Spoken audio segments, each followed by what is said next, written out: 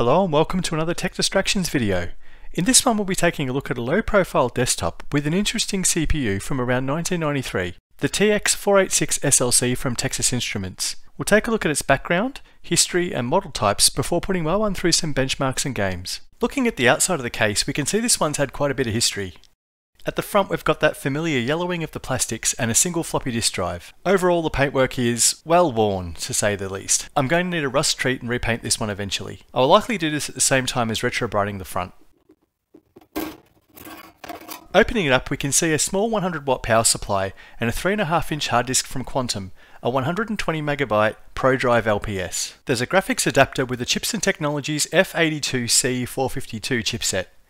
This particular card is manufactured by Wong Labs and is labelled as a PCS 3050 C3E4 and likely came out of a machine like the PC350-16, a 386SX based computer Wong released in 1991. I'm assuming this card found its way here during some sort of part swap over the journey. It's a bit older than the rest of the system. It looks like we have 512 kilobytes of video memory based on 80 nanosecond fast page RAM from Toshiba. Here's a generic multi-IO card that has a familiar layout with IDE, floppy, serial, parallel and a game port. It's got a label of SAB757L and based on the FCC ID appears to have been manufactured by a Taiwanese company called Forever Grand International. The motherboard is a 386SXA version 4 made by Lucky Star. This is a fairly common board layout with 6 16-bit ISA slots. ALI or Acer Labs Incorporated M1217 chipset is on board and this is a very highly integrated chipset for the 386SX bus. There's 4 1MB 30-pin SIMs totaling 4 MB of RAM.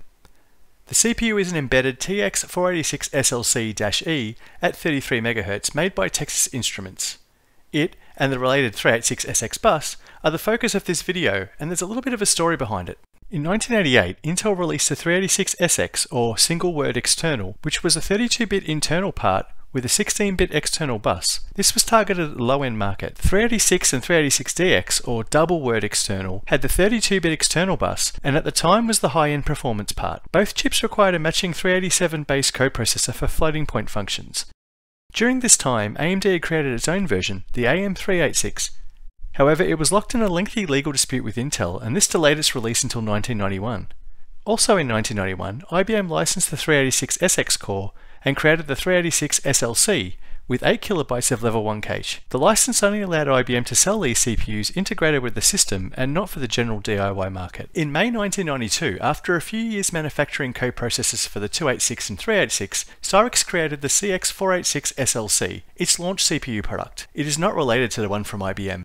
It claimed to have a 486 compatible instruction set, 1 KB of cache, and shoehorned onto the existing 386SX bus. The chip was sold as a quad-flat package designed to be soldered in place on the desktop and laptop motherboards. It was a similar product for the 386DX platform, the CX486 DLC, but this is a topic for another video. Cyrix used SGS Thomson to fab the chip as they already had a license agreement with Intel, and this caused Intel to do what Intel did, and sue, claiming the license that SGS Thomson had was not allowed to be extended for resale. But fortunately for Cyrix, and Texas Instruments, who also joined in the fun, and was also an Intel licensee at the time, eventually won the case a few years later in court. And unlike AMD, Cyrix didn't have to wait for the decision to sell their product. Cyrix's release into the market caused an immediate impact. Intel's stock price dropped all of a sudden and it had 2 new competitors in the CPU market, Texas Instruments and Cyrix, who was founded by XTI executives. To remain competitive in the space, Intel also dropped the price on its 486 SX CPU from $282 to $119 US.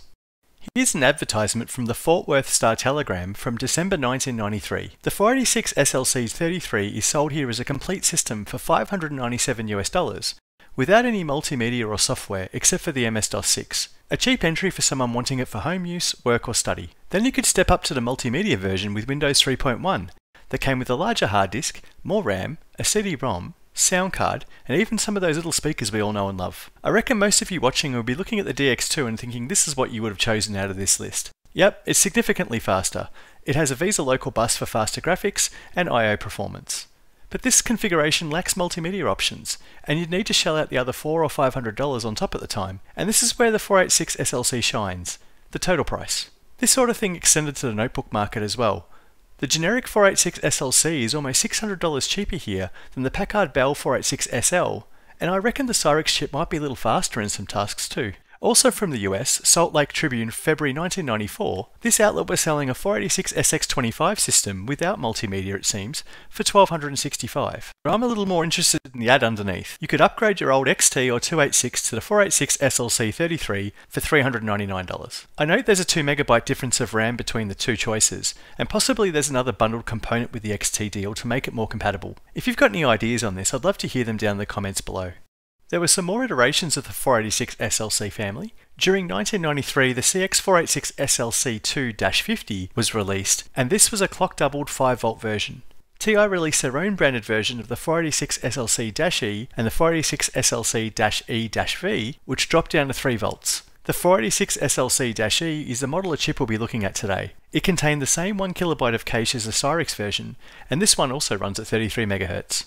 As mentioned earlier, these chips were usually soldered and not designed to be replaced by the end user. For the DIY market, there were some examples of clip-on upgrade packages, like this one from Evergreen Technologies, the 486 Superchip, or Cyrix's own clip-on 386 to 486 upgrade. These were also directly soldered to a board, but the board was designed to clip over the top of an existing CPU on the motherboard. It was an interesting option for the budget-conscious consumer who couldn't afford going with something like a 486DX upgrade combo. You could squeeze a bit more life out of the 386SX platform and get a little bit more performance out of Windows 3X. IBM iterated its earlier chip to the 486 SLC and SLC2, again, not comparable to the Cyrix version, with 16KB of cache. It was notably faster than the Cyrix and TI versions, and it went on to release a fully 32-bit Blue Lightning version, which is more like a maxed out 386DX rather than the SLC, so again it's out of scope for this video.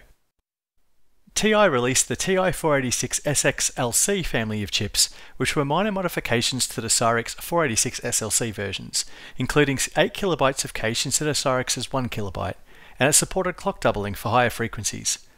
Cyrix and TI had compelling offerings for OEMs like HP and Twinhead, who could just slot these into existing designs for the 386 platform. So with the backstory out of the way, it's on to the remainder of the build. The last piece is my own addition, a little sound card from Expert Media. I got this one off fellow YouTuber The Soundcard Database. It is based on the Opti 931 chipset, and I recently made up a little 3D printed bracket for it. I figured it would be an interesting one to put into this build, as these sorts of cards don't tend to get a lot of love from the retro scene. The 931 was released around 1996 and had a very low price and limited shelf life. Opti had intended the 931 to end up as an integrated audio chipset for motherboards, but this wasn't a popular implementation, with AC97 starting to really kick off. The 931 could operate in both Windows Sound System and Sound Blaster Pro modes. Compatibility with DOS gaming is pretty good, however the FM is not a genuine OPL3. It is Opti's own implementation called OptiFM, so it'll be interesting to hear how it goes with things like MIDI and game music. Okay, so let's get some cables connected and get this thing booted up. Starting out with the VGA cable, which goes to the LCD and the scalar capture device. I've got a PS2 keyboard adapter, power cable, keyboard, audio cable for the capture, and a serial mouse. That's about it. Let's power it on and see what we've got here.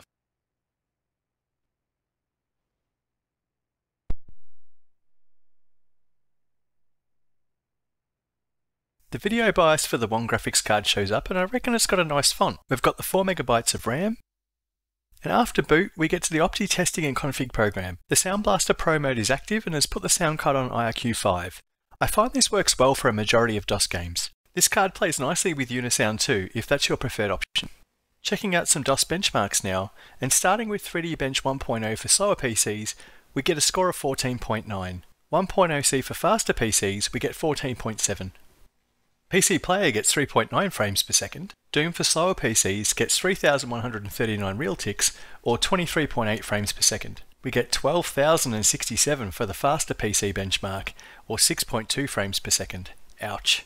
According to System Information 8, we get an overall benchmark score of 41.3, putting it between a 386 DX33 and a 486 DX33. NSSI gives us a score of 10,703 dry stones per second for the CPU, putting it between a 386 DX33 and a 386 DX40. For floating point, it gives us 3,144 kilowet stones per second. The 1KB of cache is enabled by default on this CPU, and when we run top bench we get a score of 72, putting it near a 386 DX40. If I take the turbo jumper off, it drops down to 33, and this puts us near a 16 MHz 286. Disabling the cache and rerunning, we now get 63, putting it closer to a 386 SX33, which makes sense I guess. Taking the turbo jumper off with the cache disabled, we drop down to 26, and this is closer to a 12.5 MHz 286, similar to the Philips P3230 I covered in a video before I started tech distractions. While benchmarks are a good reference point, an even better one is real-world gaming. So let's check out how this build goes with some DOS games.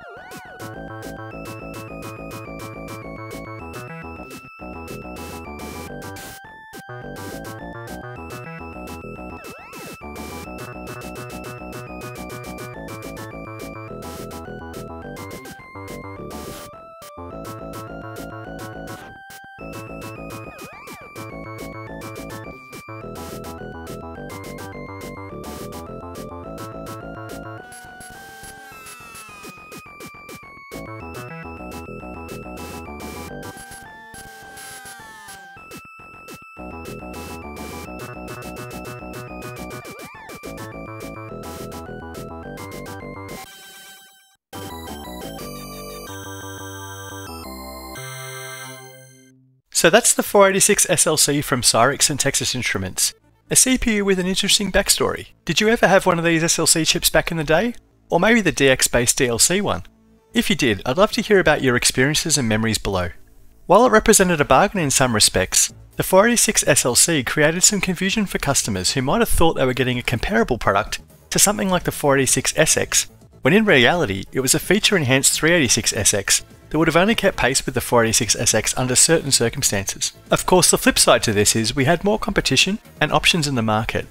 This would lead on in the 486 and Socket 7 era, where we saw a variety of manufacturers spring up with interesting architectures and interesting offers for the low-end and mid-range market. 30 plus years later, I look at this platform with mixed feelings. As someone who lived with a 286 at the time, when it was well past its prime, I reckon I would have jumped at the chance if my folks brought home one of these little guys on the cheap. But hindsight is a wonderful thing.